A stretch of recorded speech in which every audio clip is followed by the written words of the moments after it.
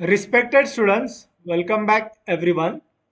Today's video is about how to optimize the slicers which can help in the performance optimization of our Power BI report.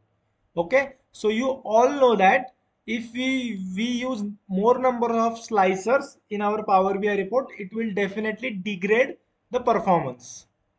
So this question I asked to the candidates when I take the interview, and what I expect from the candidates, the answer that I will tell you. There are 3 to 4 answers that I will explain you practically in this interview. So before starting the video, if you are new on our channel, make sure you are subscribing and pressing bell icon for all upcoming videos, and follow us on social media, especially Instagram. Okay. So whenever you use the slicer, whether it is import mode direct query, but for direct query live connection specifically I will tell you. But if you are clicking something on this district, okay, so what happens when you click any value on slicer? Slicers always generate two queries. The one fetches data, okay, and another fetches selection details. ठीक है, slicers always generate two queries, one fetches data, another fetches selection detail. Let's say then here right now we are having four slicers. Let's say 10 8 10 slicers are there, and you will go every time, click here, click this value, then you will click here, this select, you will select here. Okay, so every time it will fetch two queries in that case, so the load will be so much. And let's say if import mode is there, so chalo, in Power BI only data will be there here itself, you are able to see the data here only. But let case if direct query is there, live connection is there, let's get Power BI data set semantic model which is there, sales cube, so that is completely online. You even need internet connection when you are using live connection and direct query. Okay, for import mode you don't need internet connection, it is just needed for map visual. Okay, so you also need internet connection, because for direct query the data is directly on sales cube or OLAP server, so it will go there, hit two times, the data will fetch, selection will be there, so 8 to 10 numbers of slicers are there, then it will definitely degrade the performance of your Power BI report. So what is the solution for that? The best solution is right now I'm going to tell you. Go to insert, go to button, go to apply. ठीक है, take this apply here, just go one step, style, little bit increase up to 12, remove this slicer word, apply all is okay, and you can change font to black. Okay, and little bit formatting you, what it will do, that also functionality I will tell you. Now apply all you have done. Okay, now let's take for clear all also. So for clear all,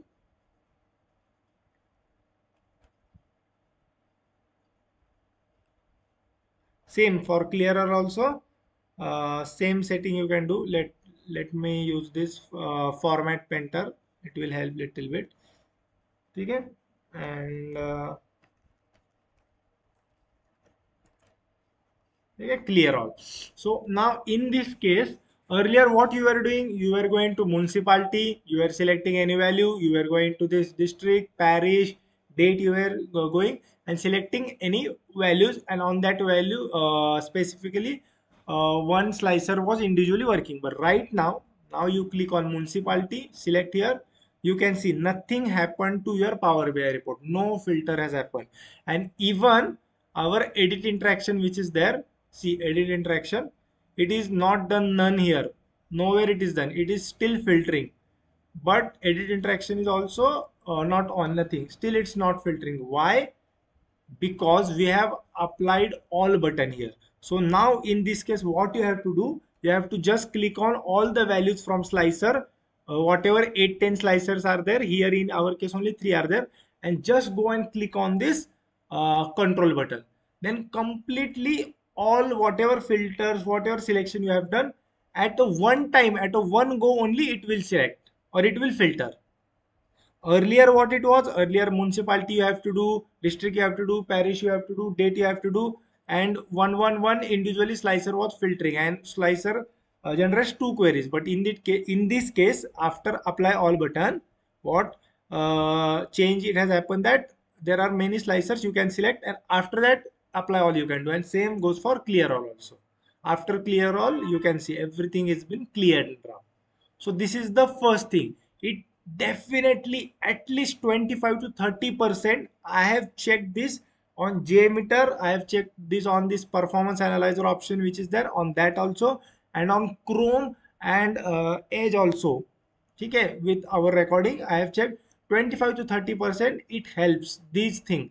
And if your report is related to FMCG domain or all those things, so there are 8 to 10 slicers in that case. Okay, right now, so this is basic project. So there are not the number of slices are very less, but in that case, it definitely helps. The first thing. Second thing, what you can do now, see if possible, add many things in this filter pane only. So let's say if year is there, okay, let's take this year, and you want to see the data on whatever, for example, 21, 22. So from here only apply the filter. Okay. So completely in this filter only apply. So here completely 20 to 23 data will be there. See, this filter pen will definitely not decrease your performance as compared to the number of slicers on report view. Okay, if anyone asks you question that visual level filter or page level filter or slicers on report view, which will impact report performance wise, so definitely slicers on page. Ha, report level filter affects but not page level or visual level. Okay, that listen properly. Report level filter definitely affects the performance wise but not page level or visual level. ठीक है, and if you are comparing between page level visual level filter and the slicers on the page, definitely performance wise the slicers on the page affects us. Okay, so this is the thing. Second thing what you can do. The third thing is that let's say this parish is there, you can also limit the means values in the slicers. Let's say that now this district municipality is there.